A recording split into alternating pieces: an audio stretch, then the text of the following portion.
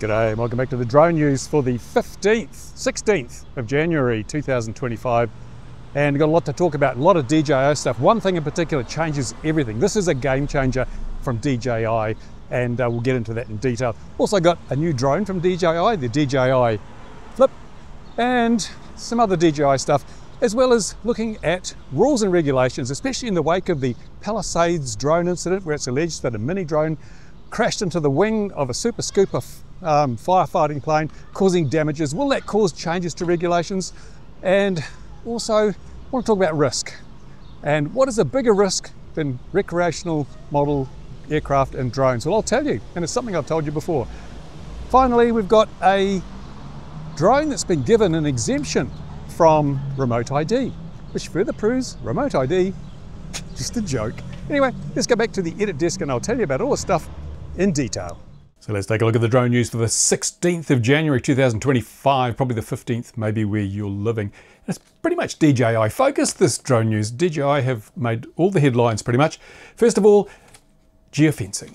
Geofencing. Now, this has been something that I have complained about with DJI drones ever since it was introduced. It's basically DJI saying, you can only fly where we let you fly. Now, you may have paid hundreds or thousands of dollars for your drone from DJI, but ultimately, you don't own it. Or at least you didn't until, I think it was the 13th of January this year. DJI announced that they've removed the geofencing limits on drones in the USA. So now you finally own your own drone. You get to say when, where, and if you fly. Now, this was a change made in Europe quite a few months ago, and despite concerns, there hasn't been an overwhelming flurry of people doing bad things with drones, and I expect the same will be true in the USA. Ultimately, geofencing was a nice to have, but it wasn't always particularly effective. We only have to look at the recent Palisades incident, where a little mini drone allegedly crashed into a super scooper firefighting aircraft, putting a hole in the wing. That was in a no-fly zone, and geofencing was active at the time, but it still happened. So geofencing, it was a feel-good, but not necessarily an effective way to stop people from doing bad things. So remember, people who are intent on doing bad things will find ways to do it anyway. So that's something you should be remembered at all times. So geofencing gone. That means that the video I did on the little DJI Neo recently, I may have to go back and revisit that, because I said it's a great drone. It's got great features and functions. The problem is, well, there's two problems. First of all, you have to activate the damn thing, which I'm still not happy with. And secondly, you didn't own it, DJI owned it, because they could stop you flying where they didn't think you should be doing so. And of course, this goes back many years, because I used to fly at an airport, at an actual airport, where according to DJI, I wasn't allowed, but I was allowed. I had all the necessary documentation certification, but unless I wanted to jump through hoops, DJI forbid me to fly my drone at that airport, despite the legalities of it. So I've never been a fan of geofencing.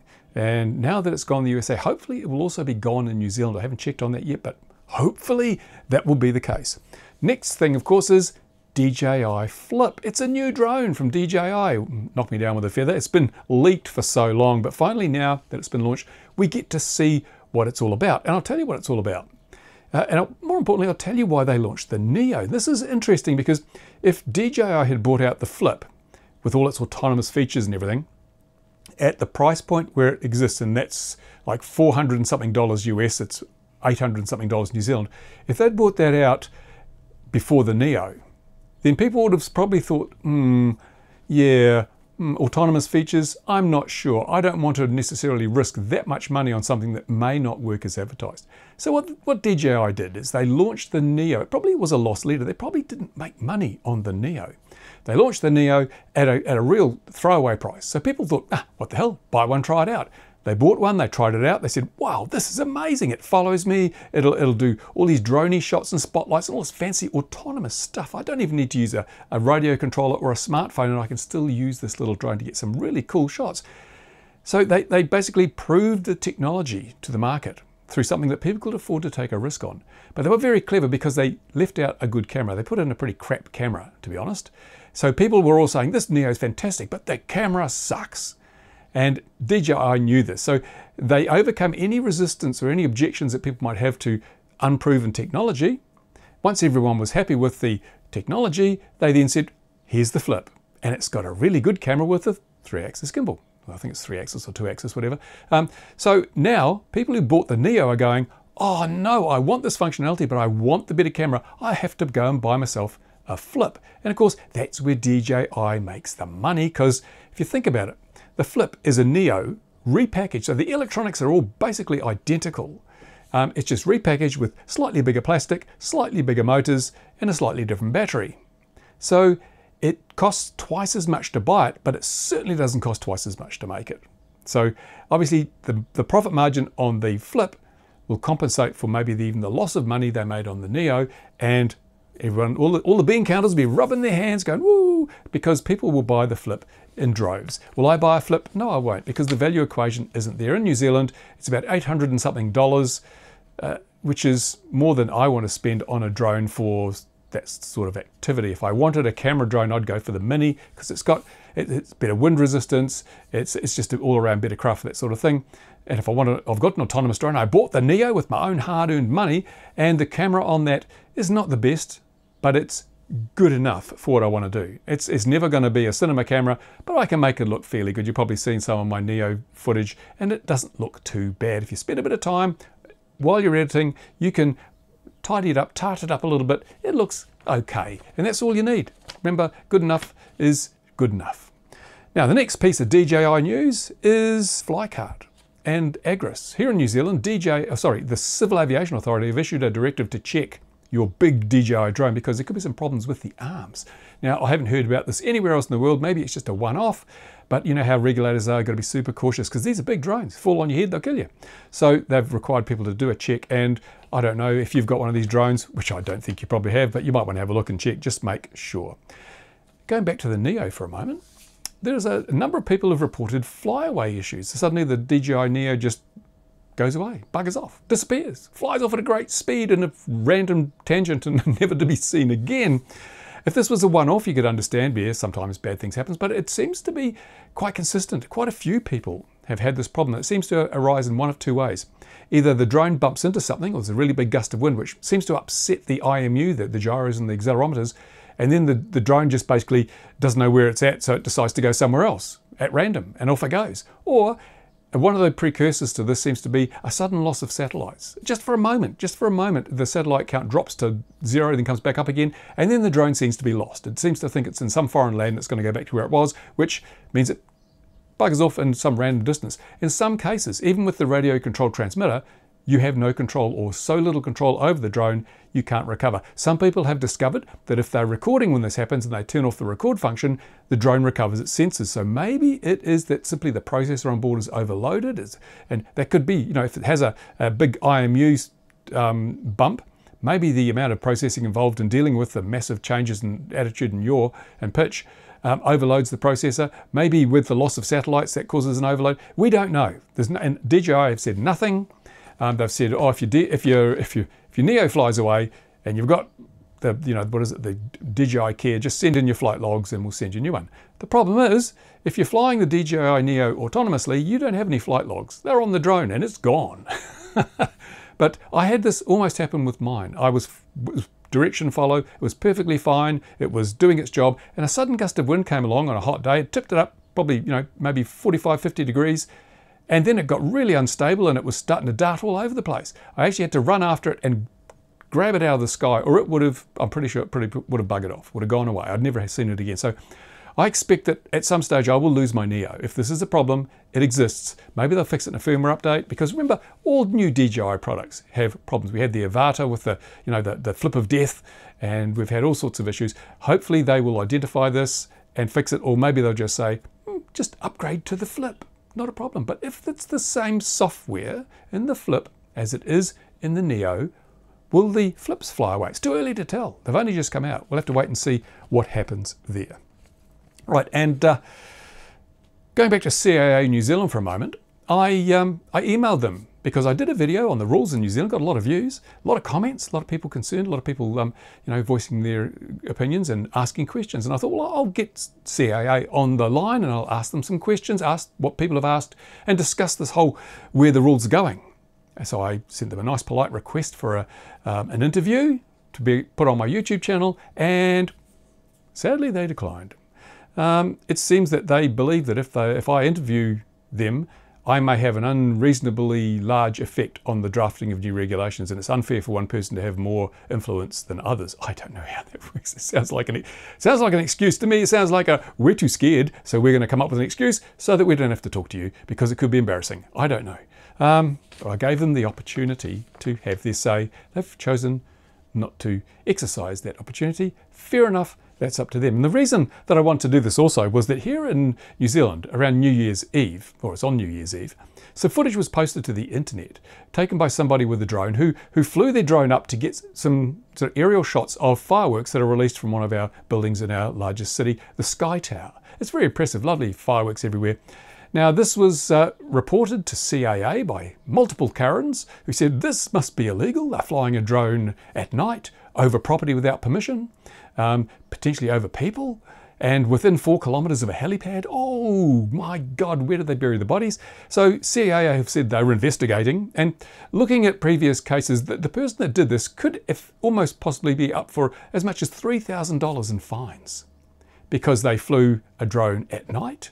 They flew a drone over property without the permission of the property owner. They flew within 4 kilometres of a helipad, and they may or may not have flown over people to do so. Now, each of those is an offence in our regulations. The interesting thing is that if this was Canada, if this flight had been conducted in Canada, exactly the same flight, it would have been totally legal with a sub 250 gram drone like a DJI Mini. Totally legal. Nothing wrong with it. If it had been done in the UK with a sub 250 gram drone, totally legal. Here's some footage taken. And you look at this. This is London. You can see this person is flying in a built-up area at night, almost certainly within 4 kilometres of a helipad, over people, over property, but this is 100% legal. But in New Zealand, perhaps a $3,000 fine.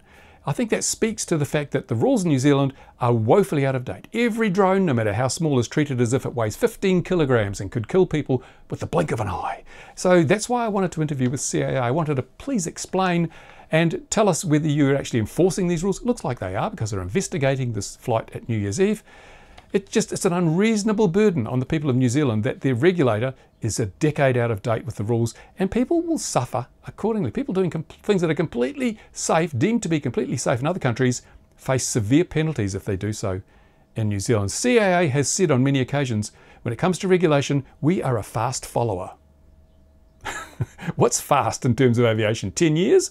I think 10 years is not fast, but there we are. That's where we're at. Now, finally, in light of the incident in the Palisades, where it is alleged that a DJI mini drone collided with a Super Scooper firefighting aircraft, I have had a lot of emails and there's been a lot of comments saying this can't be good for the hobby. There's going to be more regulation. We're going to be, more restricted and who knows what's going to happen. Well, my response is, I don't think that would be right because, as I've said many, many times, it's not drones that are a bigger risk to people. It is falling space junk.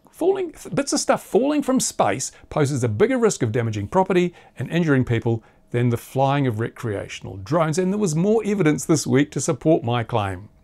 A family in the UK was sitting inside, heard a loud noise, went outside and found the windscreen of their car had been shattered by a piece of falling space rock. Yep, bang, out of the blue, smack, broke the windscreen. And of course, this comes on top of Mr. Ortega in Florida, who had a piece of the International Space Station fall through his roof, and if he'd got in the way of it, it would have killed him. We've had hiking trails in the US have had pieces of SpaceX rocket land on them. If there'd been people hiking in that spot at the time, people could have died. And in Tunguska in 2013, over 1,000 people were hospitalized when a meteor, a piece of space rock, blew up over the city, shattered windows. Lots of people had laceration injuries from broken glass, had to be taken to hospital and treated. So the risk from falling space junk is much greater than the risk from recreational multi-rotor drones. Now, we don't have any regulations designed to protect us from falling space junk, even though it's the bigger risk. We're not told you must wear a hard hat if you go outside because falling space junk. You could get hit on the head and badly injured. Well, they don't tell us that because if we suggested that, they'd say, don't be silly, the risk is so low, it doesn't merit thinking about. It doesn't merit any kind of action on our part because the risk is so low. But we've already just proven that it's a bigger risk than the risk associated with recreational multi-rotor drones. So why do we have all these regulations for a risk that is smaller than the risk of falling space junk. This makes zero sense to me. Either something is risky enough to be regulated, to have regulations in place such as hard hats, or it's not. But there we go. So if any of the regulators decide, ooh, drone hit plane, must increase regulations, I will have them on a plate. Because also, the person or persons flying that drone in the Palisades, they were flying in breach of regulations. They weren't supposed to be flying. So any moron who might be working for a regulator and decides, ooh, yeah, people aren't following the rules, we need to make more rules, doesn't quite understand the nature of the problem. More rules will not affect people who choose not to follow rules. It only affects the responsible, law-abiding people. So in effect, you are saying, this person's done a bad thing, let's punish the innocent people for his deeds. The people that have been responsible and safe, let's punish them because this person over here who is irresponsible and broke the rules, did something bad. No. There'll be a red card for regulators that try that one on, I'll tell you now. Now finally, remote ID. We had the whole situation on multiple occasions now. News Uzi, New York drones, remote ID should have solved that problem. Wasn't even mentioned. We had the drone flights in the LA, in the Palisades area, illegal, unauthorized drone flights. Remote ID should have solved that problem. It obviously didn't. Remote ID is a bust. And I think further proof of that is that the Redcat Holdings, the company that makes drones in the USA, they've been granted special dispensation to make drones that don't have remote ID. Yep. They can make for research purposes and other purposes. They can sell drones without remote ID, even though everybody else making store-bought drones has to have remote ID fitted.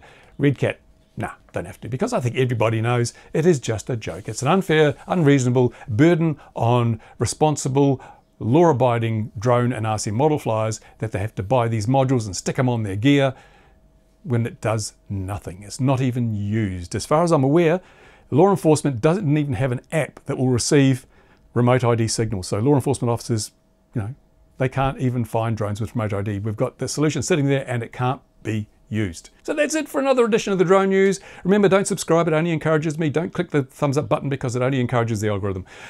And I will see you again next time. Stay tuned, more videos coming on this channel about model aircraft, drones, technology, all the cool stuff that we love to enjoy. Thanks for watching. Thanks to my Patreon supporters. Thanks to my channel members. Spot you later. Bye for now.